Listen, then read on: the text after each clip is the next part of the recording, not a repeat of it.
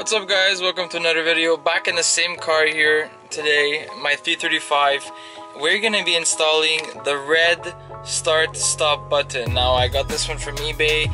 Doesn't really matter where you get it from, it's all the same process. Recently I just did my dash here. The piece here, I put it all carbon fiber off camera because I'm a dumbass. So if you're interested on seeing anything about that stuff, definitely browse my channel and click on some videos because I'm going to be starting to push out some more 335i content. For the install of this red push button, all I'm going to be needing is this pry tool and like a super small screwdriver flathead that I'm going to need to use later on in there. So to start, I'm going to be taking my flathead here. I'm going to be putting it in the back of the trim here, get it to pop out super slowly and just start there we go, it all came out beautiful. Now there's gonna be a bunch of wires that you're gonna have to disconnect, so I'm gonna get to taking that out. All you gotta do is just pinch these clips here and it comes out. And for this, the same process, but I'm gonna get the needle nose pliers for these longer ones.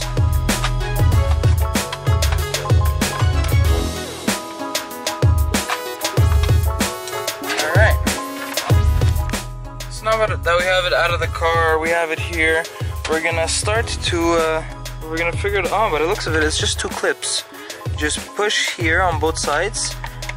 I can't do it one hand, but there's like a clip here, you gotta push it inwards, and another one on this side. Same thing, push inwards on both sides, and then that comes out. And then to separate this actual button from the whole car, we're gonna figure out on my bench in the inside.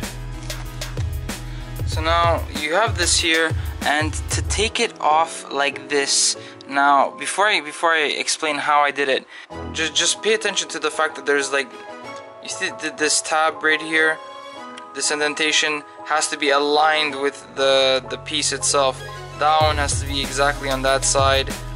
At the bottom has to be again on that side, and there's grooves that make it all fit into place. But what I did is I took again this super small flathead screwdriver and I just wedged it in between these cracks here and I pried it all open. Anyways, it came off. So you take this off, you put it aside. Now that it's off, I guess I should probably clean that up. Yeah, I'm probably gonna do that.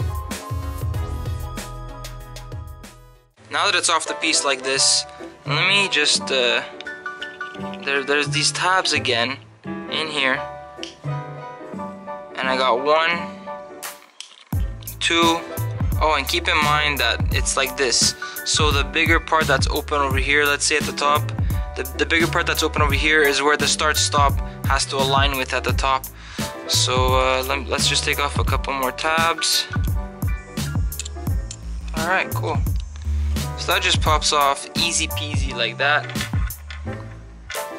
So now we're gonna take the new one, the red one, and we're gonna align it like it just was, top being at the top. So this has to go into that groove right there. And we just make sure everything aligns properly and pop it in. Wow, that's so cool. Alright, cool. So that works really well.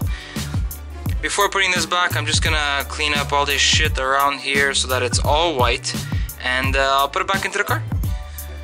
Alright, well, it didn't want to come off, but it doesn't matter. We're gonna be putting it on. We're gonna be putting it back on anyways. And then this top piece over here has to meet up with that top piece that's open at the top here. So if you could see it, it goes in directly at the top. Then you just push it all in. And there's your start stop button, guys.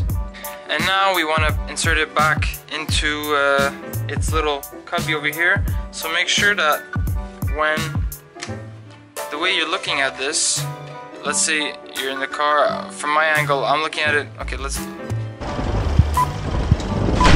make sure that from your angle, when you're sitting in the car, you want it to obviously be upwards like this. So to put it back in, just put it in like so, and clip it into place, and you're done.